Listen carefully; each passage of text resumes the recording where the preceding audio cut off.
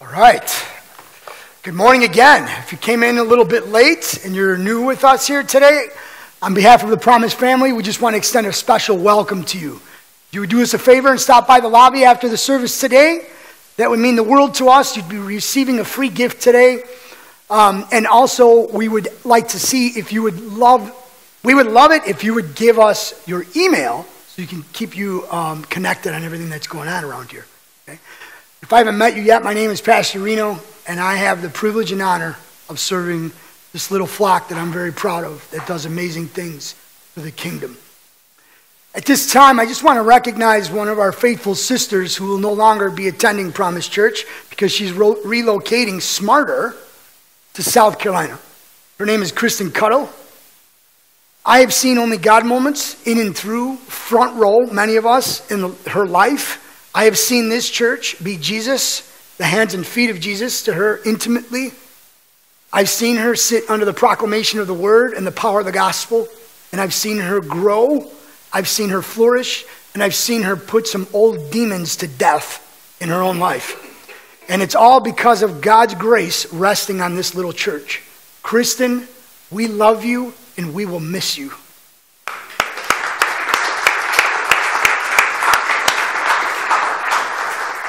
As they said, and we cannot emphasize it enough, there's a few roles that still need to be filled for Family Fun Day for it to be a success next week. If you feel like the Holy Spirit tapped you on the shoulder and you haven't signed up to serve next Saturday, we can use a little bit of extra help in a couple of areas. I'll be out in the lobby after the service. I'll be standing by the sign-up sheets, and I can help you from there. Okay? Let's pray. Rein things back in for a second. Father, please, wrote it to our hearts to receive your word this morning, Lord. Lord, we are a distracted people. And Father, I pray that you would please, by your power, by your Holy Spirit, help us to hit that proverbial pause button on everything that's going on in our life. And to give you our attention as your word proclaims itself to be informational, inspirational, motivational, and transformational. We pray this in Jesus' name. And all God's people said, amen. It was a spring day in 1992, and it started off to be a beautiful Saturday morning. And it was a special day because I had another date with a beautiful Italian girl named Sarah, who 5.5 years later would become my wife. I knew that it was a special date because if I didn't keep myself together, I might lose the opportunity of getting more dates. So I made sure that I detailed the car, made sure there was no French fries hiding anywhere. I took a real close shave, took a shower, and I went into my closet. I found that silk shirt from Merry-Go-Round, those brand new Z Cavariccis, and my brand new Zodiac shoes. And I was on my way to her house after a spray of Jacquard, of course. You remember Jacquard? All right. As I was driving to her house, I was filled with excitement and joy. As I pulled into Sarah's driveway, I tried to convince myself that what I saw on the right side of her driveway was not true.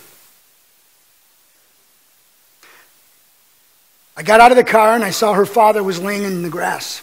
And I noticed that his color was off and that his hands were shut tightly.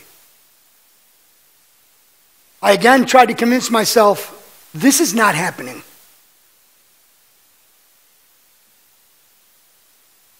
I tried to give him CPR, and it didn't work. And then it dawned on me, we need to call 911. And I knocked on the door, and I said, call 911 right now. Look, her father was laying in the grass. After what seemed like an eternity and a lot of prayer, the ambulance sitting outside in front of her house would felt like forever, but it was only about a half hour. They decided to take him to the hospital and see if they can do more there. And her father passed. When her father passed, my mother-in-law was only 48 years old. He was only 50, leaving my wife at 19 years old and her brother at 21. A few weeks later, the time came to get his clothes out of the dresser drawers, and my mother-in-law and my wife found something that was very important. It was the one thing that could have saved his life, and perhaps he would have still been with us here today. What was that they found, you ask? Full bottles of blood thinners. Not one pill taken. He refused to take the one thing that could have saved his life.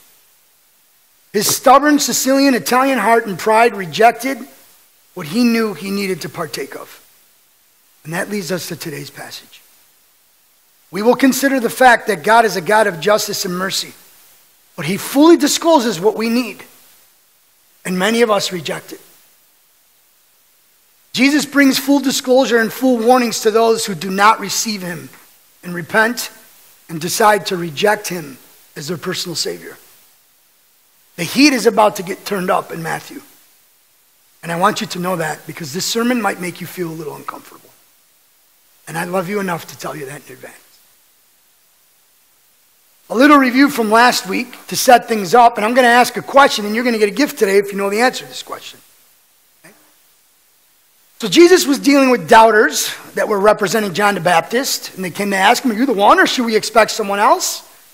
And we said, based on Jesus' response, the good old words of C.S. Lewis, if God, then miracles, right? Now, don't put it up yet. Who remembers the name of last week's sermon? I got a real special gift for you, if you remember. It's 3 words. Who said that? When in doubt, I got a zucchini for you from my garden.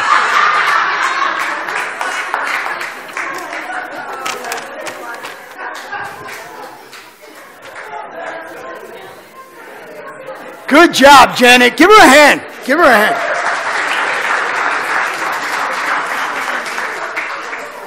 If you want to know how to make stuffed zucchini, call Sarah. It's excellent. It's not a lot of prep. It won't take forever, but it'll make Joe smile for months. This is what we learned in the first 11 verses, chapter 19 last week. I'm sorry, 19 verses of chapter 11. We said, when in doubt, wrestle.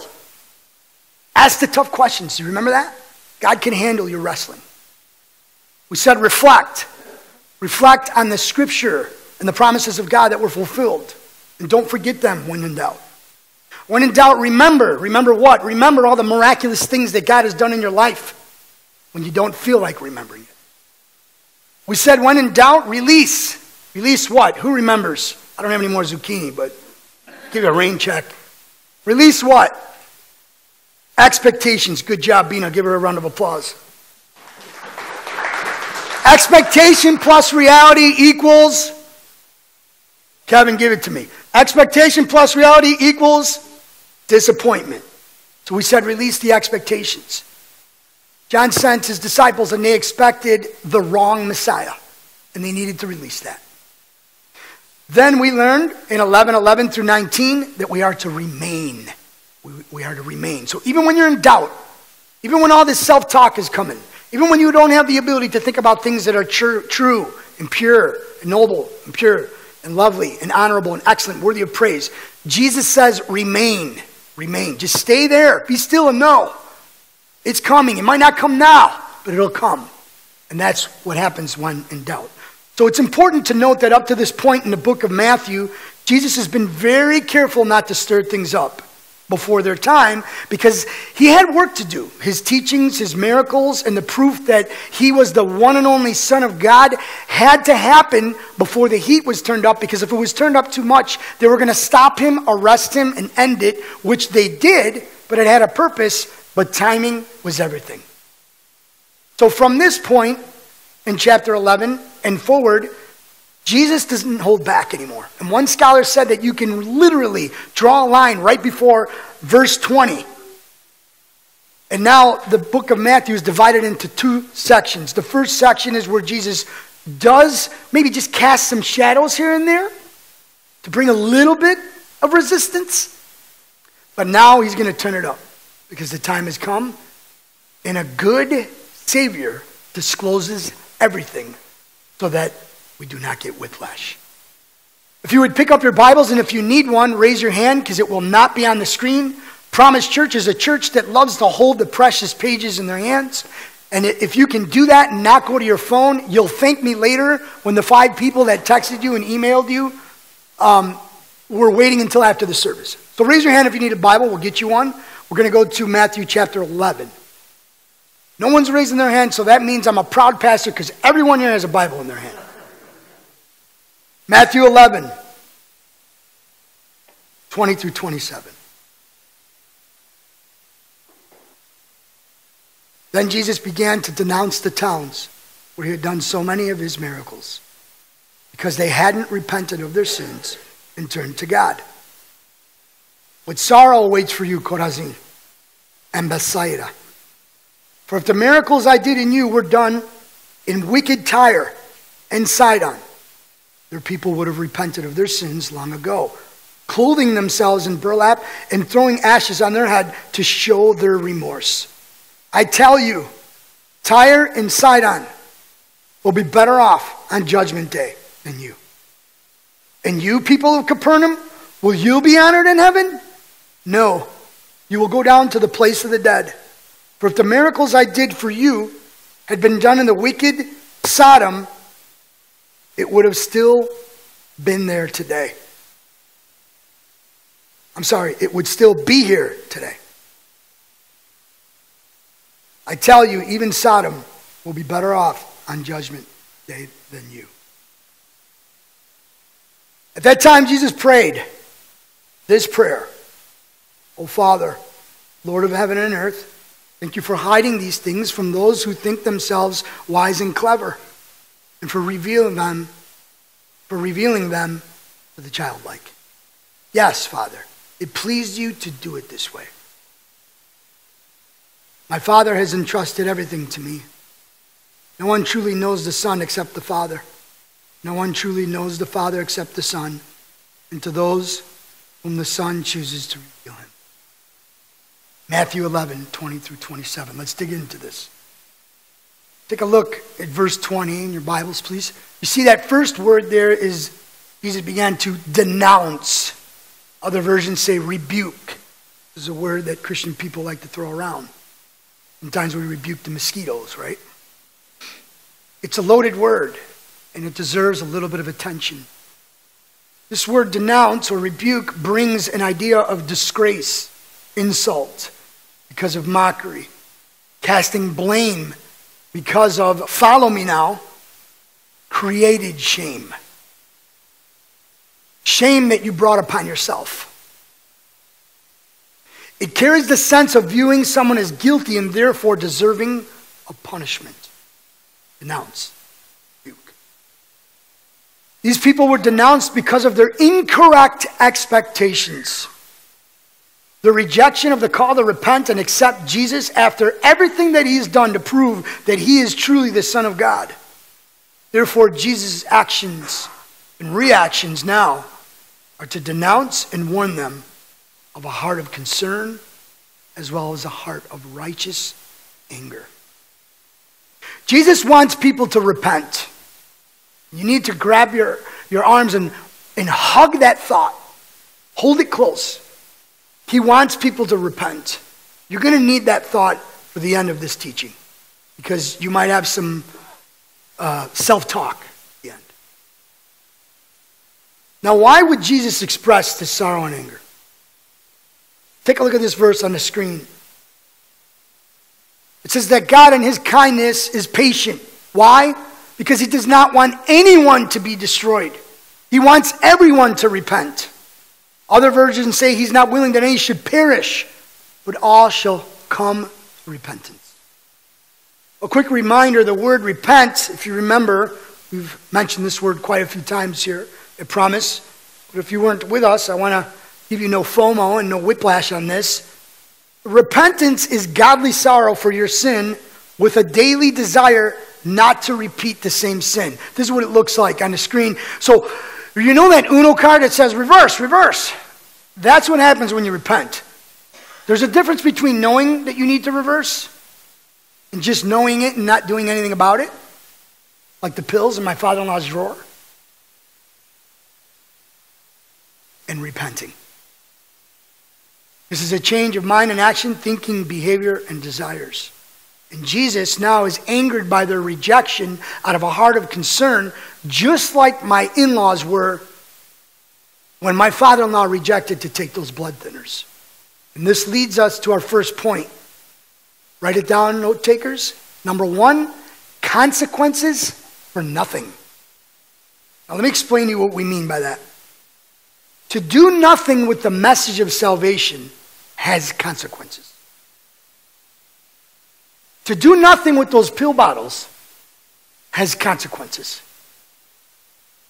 Let's go to verse 21 and 22. And you're going to notice that Jesus begins to reveal the consequences to those who reject him as a revealed Messiah and the Savior of the world. Take a look at this word for sorrow in verse 21. It has to do with coming judgment. What sorrow awaits you? Do you see that in verse 21?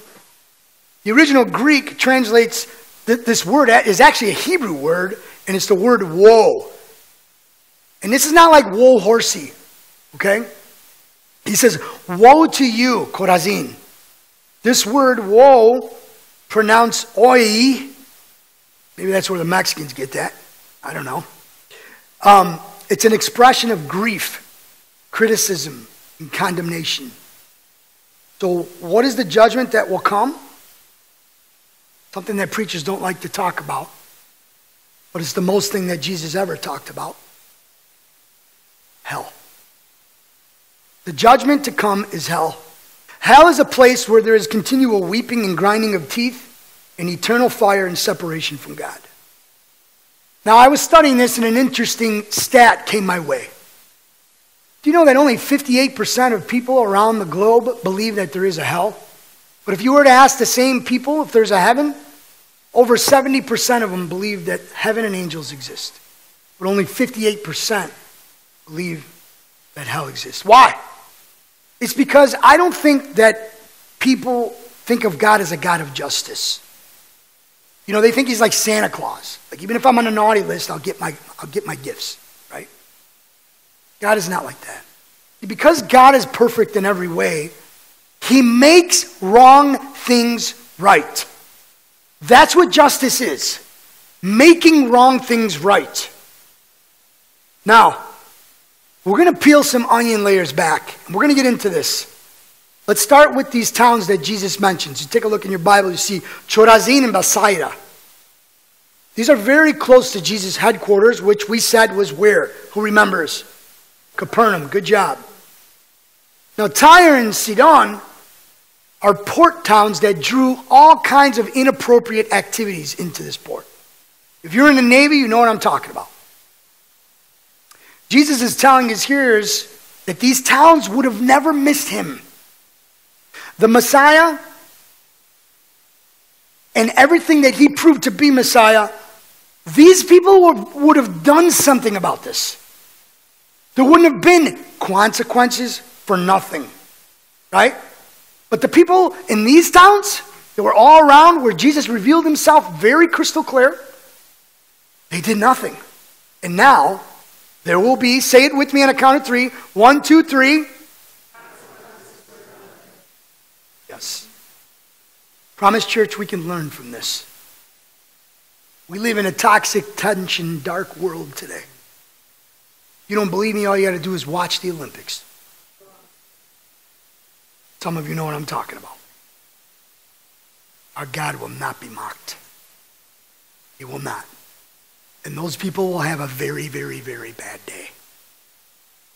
But our job is to preach the gospel to people who just don't know. So don't get mad at them. Pray for them. And pray that they find Jesus like a Mack truck. That's what we need to do. At 75 miles an hour, head-on collision.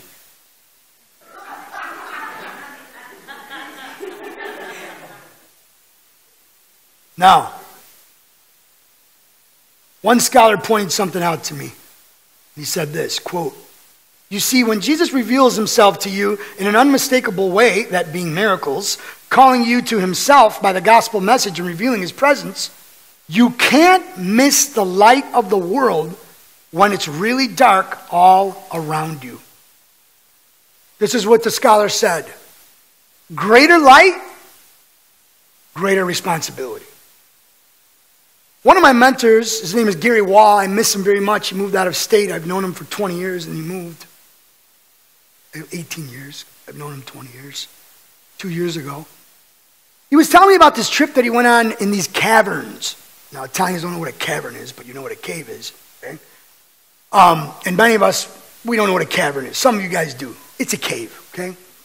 And he said that he went on this trip to Tennessee, and there was a man who was their tour guide and took him way in the back of this cave, and they shut off all of their flashlights for about 5 to 7 minutes. You know what I'm talking about, right? And when they shut the flashlights off for after 5 to 7 minutes, he told them, wave your hand in front of your eyes. Can you see it? And every single one of them said no, until one single element changed everything in the darkness. And you want to know what it was? Not a flashlight. Here it is on the screen. One match. The man lit one match, and 30 people that were on this tour were able to see the depth of that cave. The dark cities of Tyre and Sidon would have never missed the light because it was very dark there.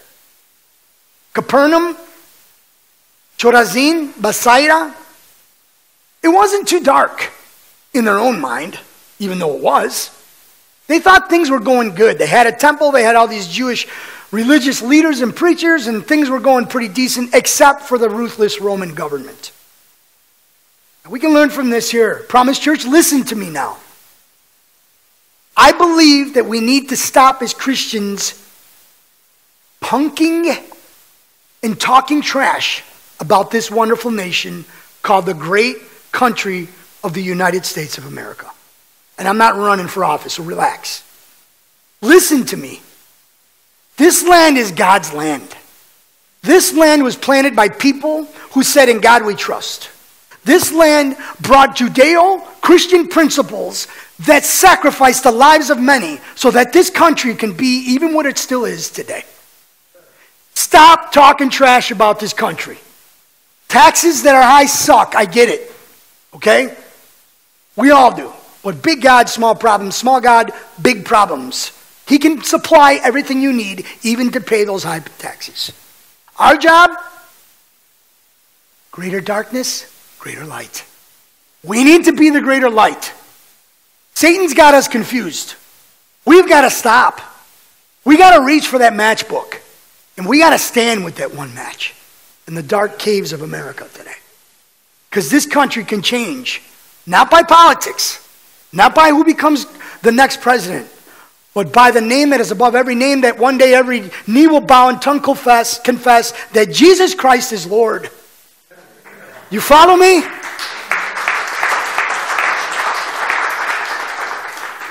Look at verse 23. Keep in mind that Capernaum was the place where Jesus did many of his miracles. More than anywhere else. It's the place where demons were cast out. Where the blind and the deaf were healed. It's the place where synagogue leader's daughter was brought back to life. It's the place where Peter's mother-in-law was healed of a fever instantly. It's the place where the woman that was bleeding for 12 years was healed. Capernaum was the place where the centurion's servant was healed. And don't forget about that paralytic that was dropped through the roof that they ripped off, and scholars say was probably Peter's house. All this to say this. Capernaum was miracle central. God came down from heaven in the person of Jesus Christ to prove that Emmanuel was here, God with us. He revealed himself through the never seen or heard of before miracles performed in Capernaum and these little towns around it. And these people did nothing. They did nothing with these miracles. They did nothing with the message. They did not repent. They refused to accept Jesus' message, and therefore they will receive, say it with me,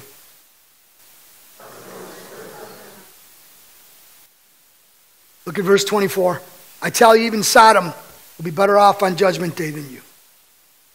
Sodom and Gomorrah was a place where very inappropriate, lustful, sexual behavior was performed.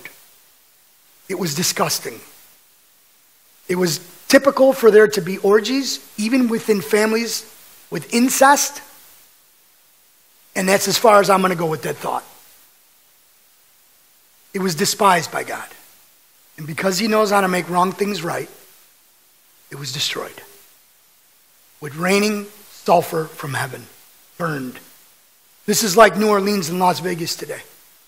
However, because of God's great mercy and because of his promises, he saved his seed. And a man named Lot and his 2 daughters were rescued from the destruction. And Lot's wife, and I wonder why she looked back, right? She looked back. And the angel said, don't look back. Let's go. We're going. We're out of here. Rescue mission. She got tempted to look back. I wonder if she was thinking about one of her own hookups. Right? So one of her old pleasures. Look back. God turned her into a pillar of salt. This is found in Genesis chapter 19. Now yet, in verse 24 of Matthew, Jesus says it will be worse for Capernaum than Sodom and Gomorrah. How much worse can it be than sulfur and fire raining down from heaven and being completely destroyed and wiping these places off the map? And there's even archaeological and even tours of this place to prove that this happened. If you don't believe the Bible's real sometimes, it is. Look at this. Take a look at this, what an old Bible commentator says. And this is basically a summary of the whole section that we are preaching today here at Promise Church. Ready? Quote, the Lord exercises his almighty power. Yet he punishes none more than they deserve, and never withholds the knowledge of the truth from those who long after it. End of quote. Now take a look at verses 25 and 26. This leads us to our next point. Wise and clever versus childlike. Two different distinct people here. Jesus is going to show you what it looks like to be wise and clever versus the childlike. So he suddenly begins to pray to his Father. You see that? Verse 25. At that time, Jesus prayed this prayer. O Father, Lord of heaven and earth, thank you for hiding these things from those who think themselves wise and clever, and for revealing them to the childlike. Yes, Father, it pleased you to do it this way. Okay? So he says, thank you for hiding these things. This is where you're going to want to listen. Jesus is a savior of revelation. What are these things that he revealed? Not just to them, but to us. He revealed the kingdom of heaven. He revealed repentance. He revealed faith. He revealed humility. And he revealed consequences. But he revealed countercultural living and the rescue plan for all of mankind and the way to eternal life in Christ Jesus. God revealed things in Jesus Christ so that your marriage can change. God revealed things in Jesus Christ so that that one person that you've been praying for that would be saved. God revealed things in Jesus Christ so that we can know that heaven has touched earth and that we are never to lose the hope of heaven. Ever. Now notice the two kinds of people. The wise and the clever and the childlike. The wise and the clever are those who are wise and clever in their own eyes. These are the highly intellectual teachers of the law who think they know it all. They're wise in their own eyes, but they're too stubborn to repent and accept the gospel. Today, these would be the people with all kinds of letters after their name. And there's a lot of very smart people, of course, that have professed faith in Jesus Christ. But I will tell you, the higher percentage is those who think they know it all, and it becomes a barrier for them to receive Christ in faith. And God has revealed Christ. To who? To who? Very good. Say it again. The childlike. Good. Now, who's the childlike? Well, the childlike are those who receive his message by faith and trust. And they trust him like a child who was brought by their dad out to the field that said, this kite is going to fly. And the kid was like, it is? Well, he's my dad. I'm going to believe him. I mean, it's not flying. And the dad takes the package off the kite, He says, son or daughter, I want you to stand here with this string. And he unravels it. He throws the kite up in the fly. And the kid says, I knew it would fly, Daddy. I knew it would. That's childlike faith. You got me? I lost my place. There it is. The other reason why Jesus says to have childlike faith is because remember we said that you need to be born again. And if you're going to have a second birth, you'll be childlike. And that means you need to be born again from heaven. Jesus said this in John chapter 3. It's not something that weird Christian people call themselves. As people think. People in the very traditional religious ways of growing up, they're like the born againers. Stay away from them. They're, oh, you're a born again guy? No, I'm not doing that. You know? No, we're born again because we've been born from God, the Holy Spirit, who opened our eyes to see. We need to be born from above.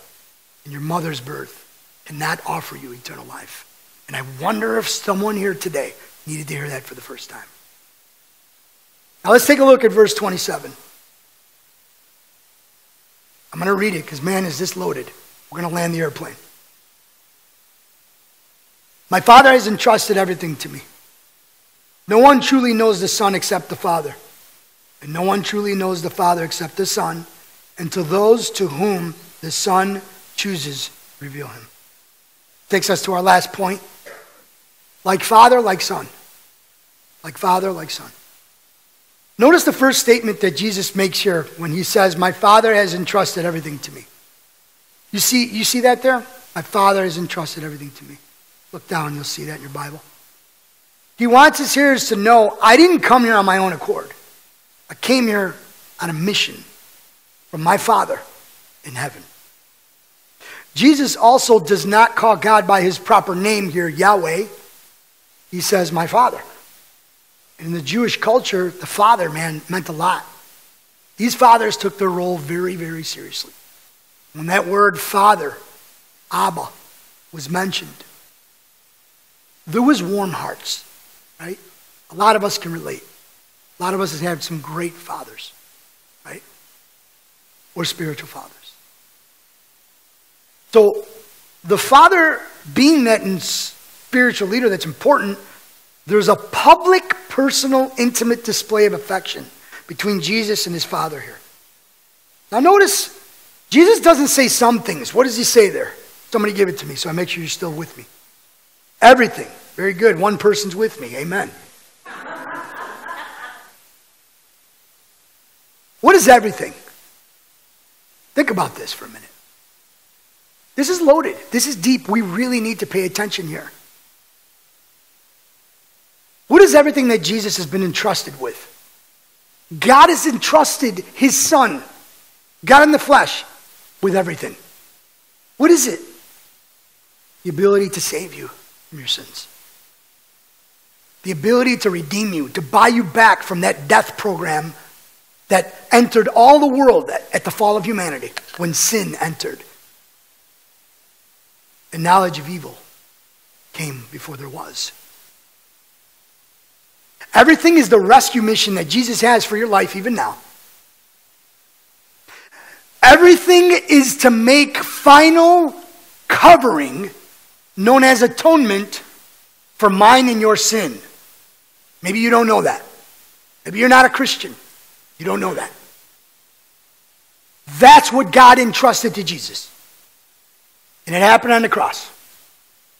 Everything is to give this new covenant called the kingdom of heaven that has come to earth, when Jesus said, repent, for the kingdom of heaven is at hand. Everything is to take care of us physically, emotionally, spiritually, relationally, and mentally. That's everything that Jesus was entrusted with.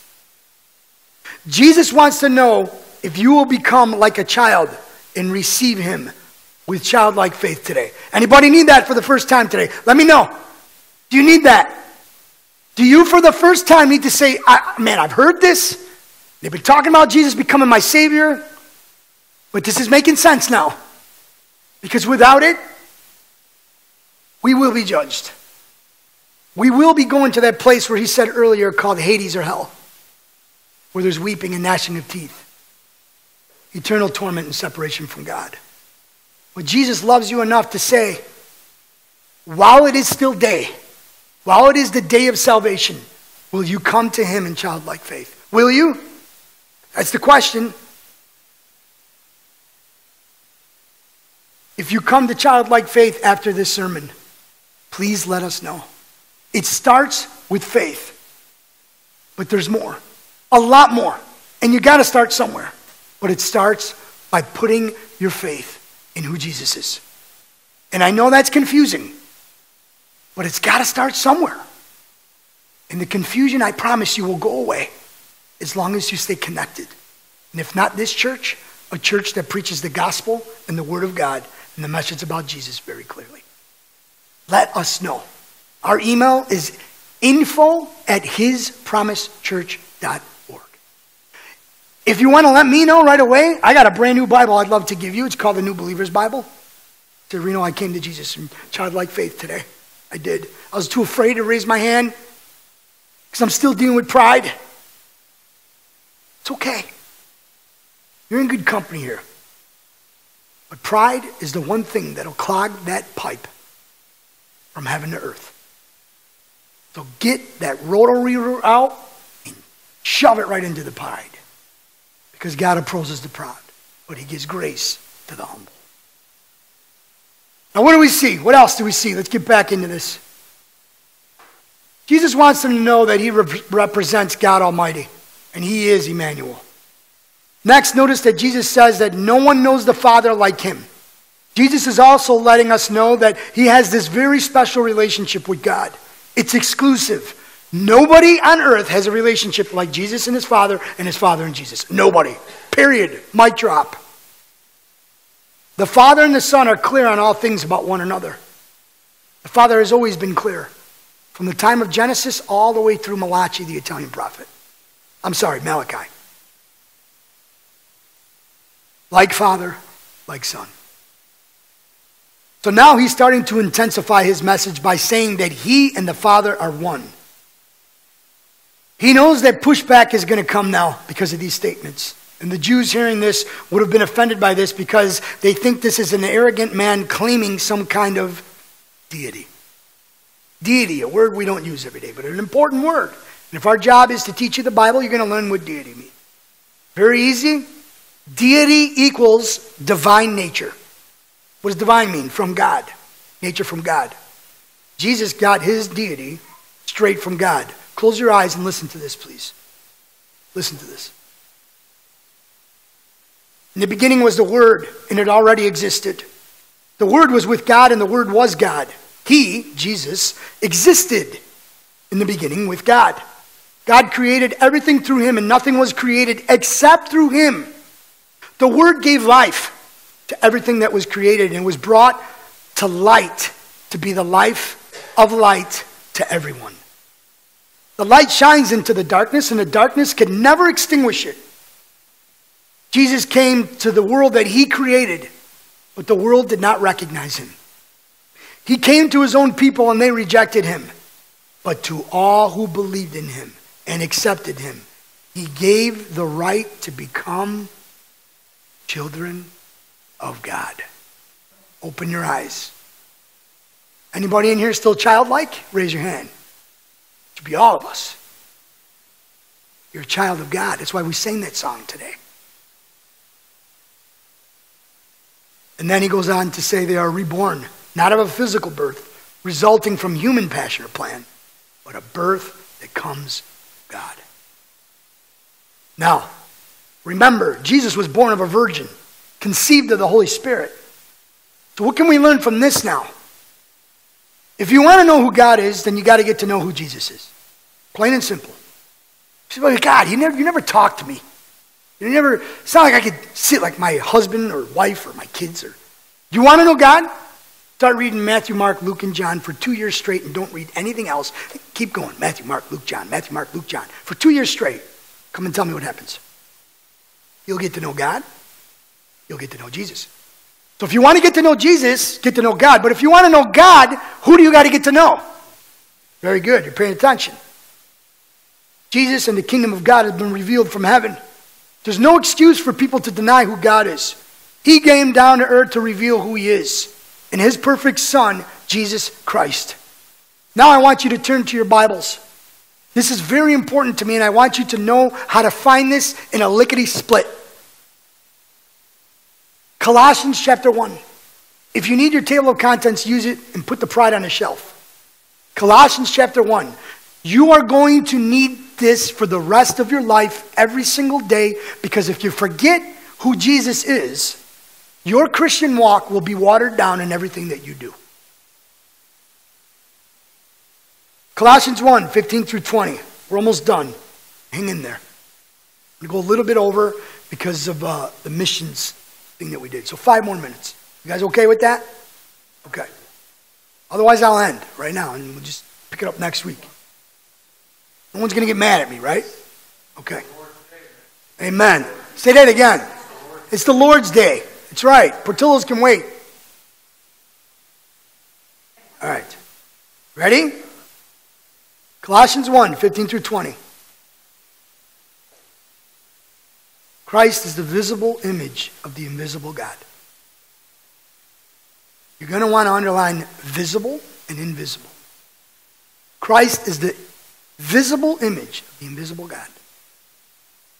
He existed before anything was created and is supreme over all creation. For through him, God created everything in the heavenly realms and on earth. He, Jesus, made the things we can see and the things we can't see, such as thrones, kingdoms, rulers, and authorities in this unseen world. You know what he means by that? You ever had breakfast with the Queen? Gone now, but before she was gone? We knew she existed. You know why? Think about it. Look at the words there.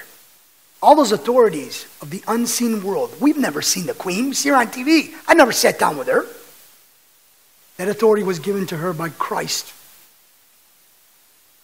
Let's move on. Everything that was created through him was for him. Everything existed before anything else. He existed before anything else. And he holds all creation together.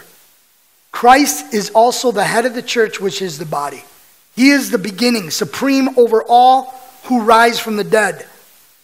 So he is first in everything. Here it is. Underline this right here. For God in all his fullness was pleased to live in Christ. Deity.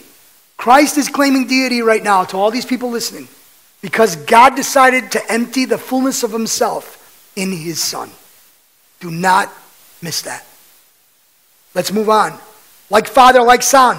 All of God's character, deity, and fullness was emptied into Jesus. And he revealed himself to mankind so that we can know God.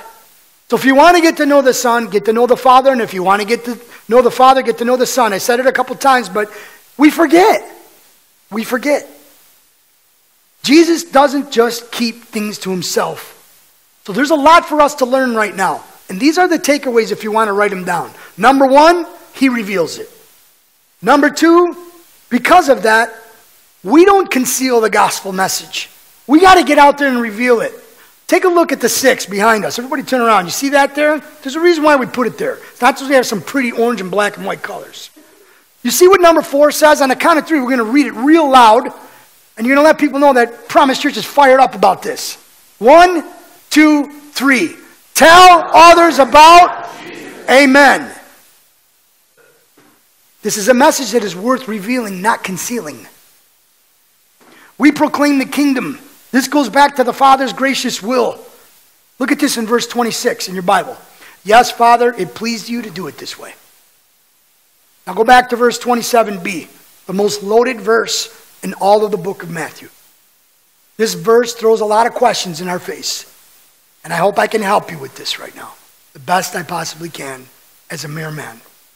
Lord, may the meditations of my heart and the words of my lips be pleasing to you, O Lord, my rock, my redeemer. Here's the sticky part of the sermon. To those to whom Son chooses reveal him. If we were to only have this scripture and no other to go along with it, there'd be a sense in your mind that you would think that, okay, so Jesus does eeny, meeny, miny, moe. Is that what he does? Saved, go to hell, saved, go to hell, saved, go to hell. Is that what Jesus does? A lot of people don't know that he doesn't do that. Look at this word for choose and listen to me, because this is very, very important. It's not like choosing the kids on your kickball team in the cul-de-sac in Addison, Plymouth Drive, or in your old neighborhood. This word choose translates to plan with full resolve and determination. Write that down. So now I'm going to reread it. The Father only truly knows the Father. No one truly knows the Father except the Son, and to those to whom the Son plans with full resolve and determination to reveal him. It's not to choose in the American word that you think. I'll choose this, not that. This word means that Jesus had full determination to resolve what sin did to the whole world. Jesus revealed the kingdom of God, and he called people to repent because he wills for everyone to never be punished or condemned. That is his will. Therefore, he chooses and reveals with a full resolve and determination. Now, look down in your Bible again. It says there's certain people here, right? The Son chooses to reveal him. These are certain people. Who are the certain people? These are the ones who do accept it. They're the ones who do something, not nothing, after they are revealed this great message. Not the pompous know-it-alls who think they know it all, but they really don't know anything at all. Remember that they're only wise in their own eyes, as Jesus just said. Remember, Jesus desires for everyone to repent. Why do you think they walked around for 3.5 years saying, repent, for the kingdom of heaven is at hand? He desires for everyone to be saved. Everyone. He doesn't pick and choose who he's going to reveal himself to. Again, that word choose, and you might want to write it down, means to plan with full resolve and determination. What Jesus is saying here is this. Even though Jesus has been revealed to all the earth, he's only truly revealed to those who accept him. The word reveal here is another word. It means to uncover or bring to light. I can do this all I want. And I tell you, there's a Bible under here. I pull this away. If you choose not to believe there's a Bible here, I did my part. What kind of revelation would it be to say, no, that's not a Bible? To uncover or to bring to light. Revelation of the good news about Jesus is good news, but it's not only good news after it's truly accepted, it's good news when it's entirely accepted and you do something with it. And there's this uncontrolled response to what has been revealed because of your belief, your faith, and your trust. So now you repent because of your sorrow. And that sorrow you realize is now godly sorrow, because godly sorrow leads to repentance. Godly sorrow leads to the desire to no longer do the things that you know you ought to be doing, and me too. Take a look at this just to seal the deal here. Mark 16:15. It won't be on the screen, but I'm going to read it.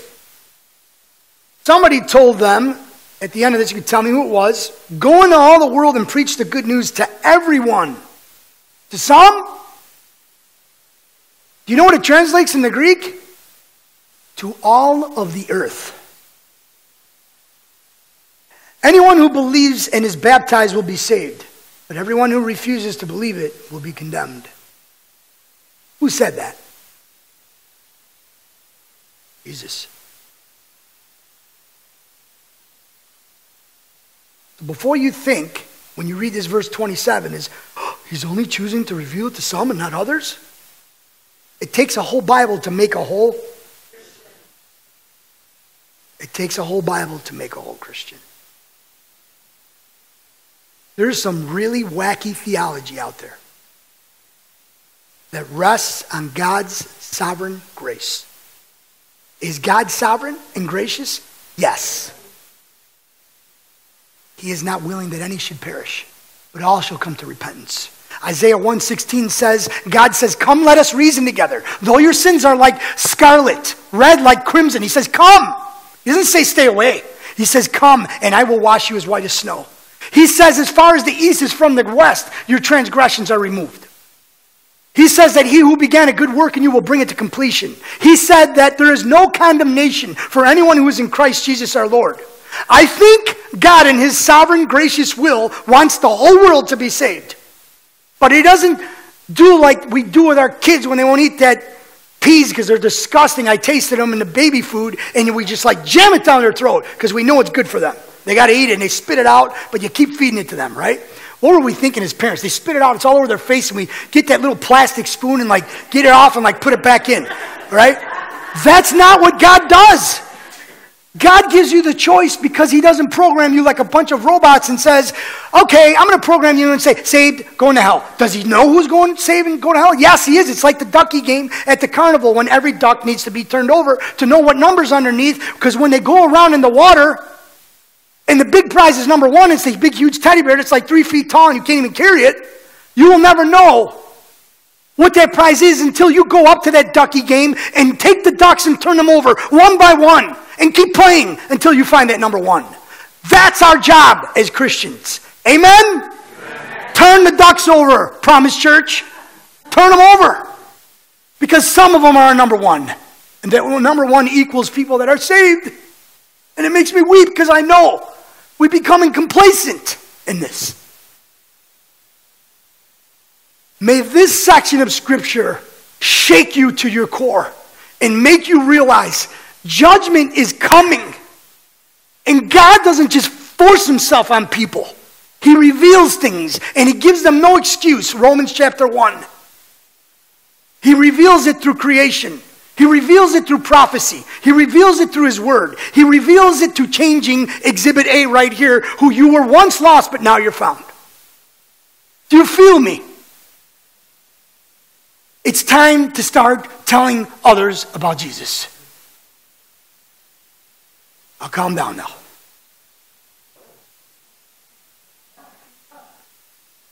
Two more sentences on the manuscript and we'll have a benediction. Revelation only has purpose when belief follows what has been revealed. Write that down. Revelation only has purpose when belief follows what has been revealed. You can't do nothing with this. This is where I can't do anymore. I was informational. I was inspirational. I was motivational. Now I pray that he will be transformed. Because if we do this, we can turn this world upside down. Jesus reveals both the good and the bad news. Because the bad news only makes the good news good. What word will we add to our word collage in our study called Matthew, who is he? Take a look at this on the screen. If you're a guest here, I want you to know we started with 3 words on our first week. And as we've been traveling through the book of Matthew, we've been adding words. Grant had a great idea. He said, dude, we should make some t-shirts or put that on a wall one day. And I said, I think that's a great idea. People want to know who Jesus is. Today we added justice and mercy, because that's who Jesus is. He makes wrong things right, but at the same time, he doesn't give you what you do deserve. That's what mercy is. Not getting what you do deserve. Please stand for the benediction. I apologize in advance that we went over today. We had a jam-packed service. Before the benediction, I want to tell you, you walked in not to leave those invitations on your seat. Please give us an easy cleanup job. Every single one of those invitations that are on those seats need to go.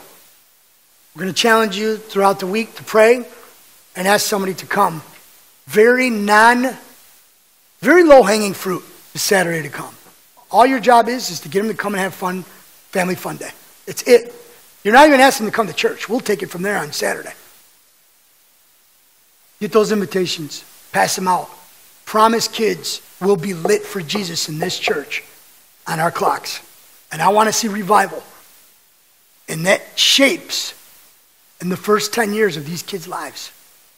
When they turn 11, 12, 13, all the way to 18, we can pass the torch. But we're going to have this event, and the purpose of it is to get young families to walk this property and see that church people are not weird. So pray about who you're going to invite. And let's have an awesome Saturday next week. Amen? Bow your heads, close your eyes. Benediction today is from Revelation chapter 22, verses 3 through 7. Revelation chapter 22, verses 3 through 7.